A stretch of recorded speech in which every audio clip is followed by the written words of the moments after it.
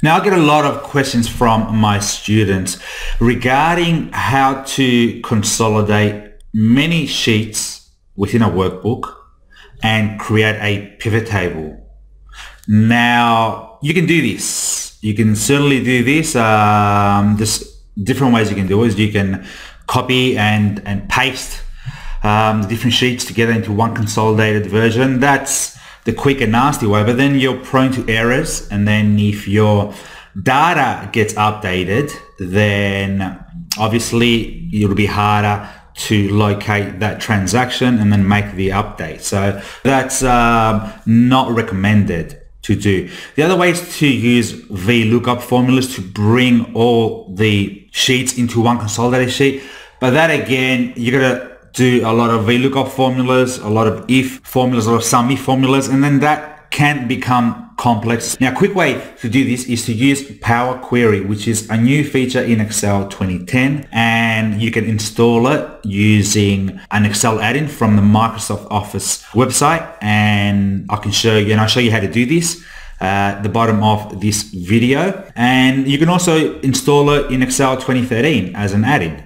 Now, if you have Excel 2016, as I do here, it is already in there, installed. So it's under Data, and it's called Get and Transform. So over here, it's called Get and Transform. They changed the name just to make it confusing on everyone, but that's okay. It's still here. It's called Get and Transform, and you've got all the things that you have from the Power Query add-in in Excel 2010 and 2013 in here, in this group here, Get and Transform. So I'm going to show you how to do this with Get and Transform or Power Query. Now I'm using Excel 2016, but you can do this using Excel 2010 and 2013 once you install Power Query in there. All right, so we have our sales here, our sales date, our values, the year and months. And similar here, we've got February and we have March.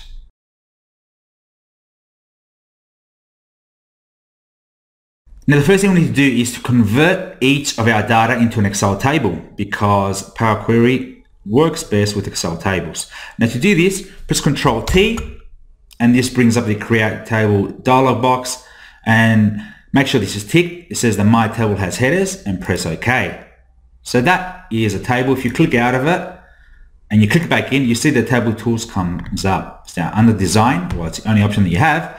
You got the table name. It's good to rename this into a name that you know. That helps us when we append these tables in Power Query. So I want to name this January, Jan, and you can see that up here. Now, February, I want to do the same process as I did. So as many sheets as you have, do the same process, convert it into a table.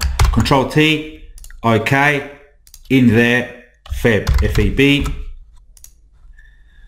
Control T, OK, and MAR.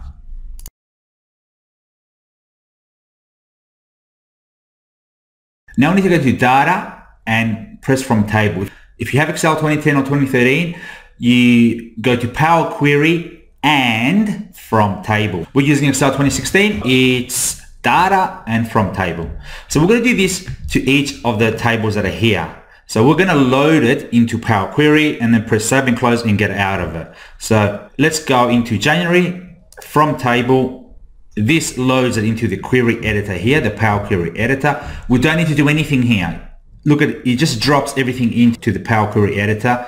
Our table in here, it just drops it in there, and then it creates a query which we're going to use to append. So all we're going to press is Save and Close. Very easy. And you see that workbook query. It's called Jan, the table, which we named, and 31 rows added. And you can see the preview there. And it puts it into a sheet, number 1, and that's our query sheet 1. So that's our table, and this is our Power Query here. Let's do the same thing with February. Go to Data, From Table, close and load. And you see there, create a new sheet, sheet 2. March, Data, From Table. You guessed it, close and load. And you put into sheet 3. So we have our Excel tables here, and we have our Power Queries in here.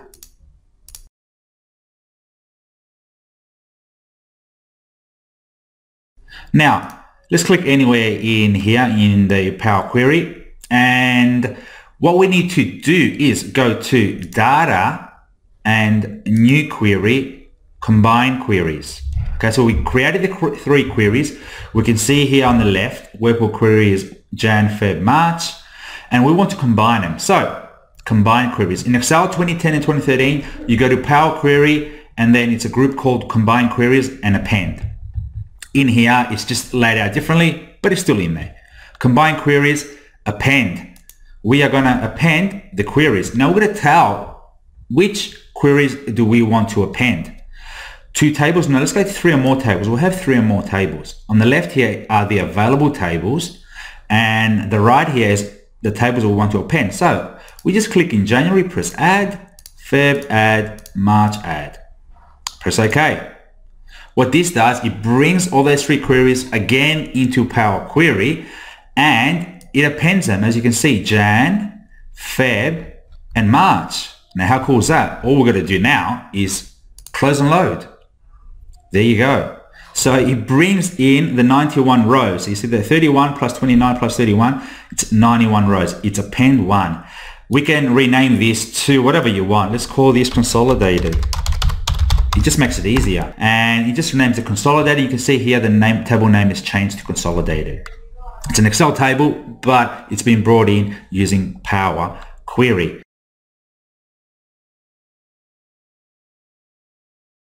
Now, we can create a pivot table from here.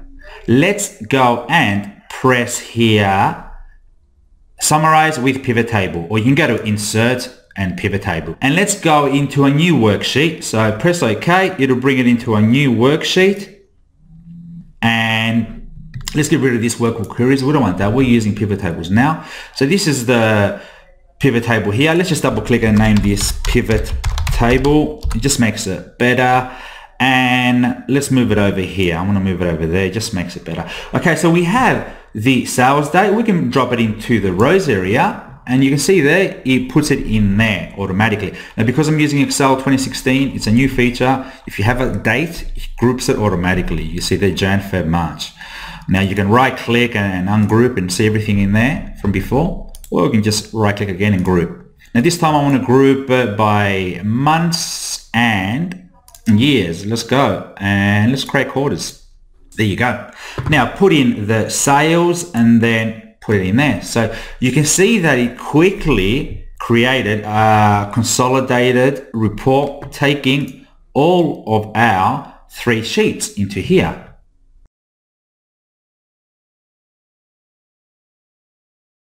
Now the good thing about this is that if our data gets changed, all we're going to press is refresh.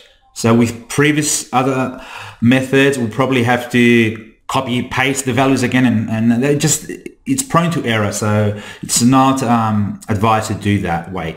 This is the quickest and easiest way. It takes a bit of time to set up, but once you set it up, you're going to use this query all the time. So let's go to January and say, okay, instead of $25,000 on the 1st of Jan, there was an error there. It was 25 million. Let's go to our pivot table, or we can just go in here and let's press Data and refresh all. So we can see this gets updated. So refresh all, you see that got updated into this table here from the query, and sheet 1 that got updated there as well. Now if we go to pivot table, it hasn't updated yet because we're going to refresh all twice. So make sure to refresh all twice. Once to update the query, and 2 to take the data from the query into the pivot table. So click in here, click on the pivot table and press refresh all, and you see that it's got updated. Now we could have done the refresh all twice from the pivot table instead of going back in here. That's okay. I went back in here just so I can show you that it got updated in here, and then it gets updated in here by pressing the second time. But you can press refresh all twice from within the pivot table.